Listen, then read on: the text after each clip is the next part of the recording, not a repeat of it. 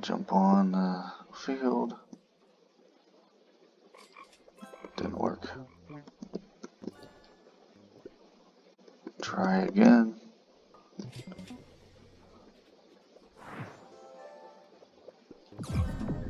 Didn't work.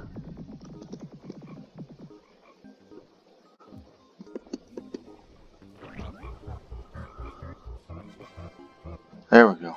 See how it fell through? Now you come up here. Then if you want to put down your sprinkler, you can do that. However, you just want to more or less stay at this edge of it. I'm not going to put down my sprinkler because I don't want my bag to fill up. And then you can start an auto clicker or whatever to try to stay here. But you'd want the click rate to be pretty slow,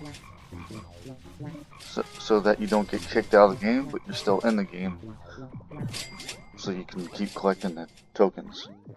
You see how it's still collecting it, and it's still doing damage like almost non-stop. After you get the snail to fall down into this abyss or whatever this is, where it gets stuck, and you see how it's doing crits pretty often. You also want to make sure that it's collecting the tokens up here towards the top of the field for you. You shouldn't have to move. So make sure you find that happy spot, and then you just stay there. And like I said, turn on your auto clicker, and you should roughly kill it about maybe up to 2 times faster. So hopefully this helps you all out. And until next time, take care.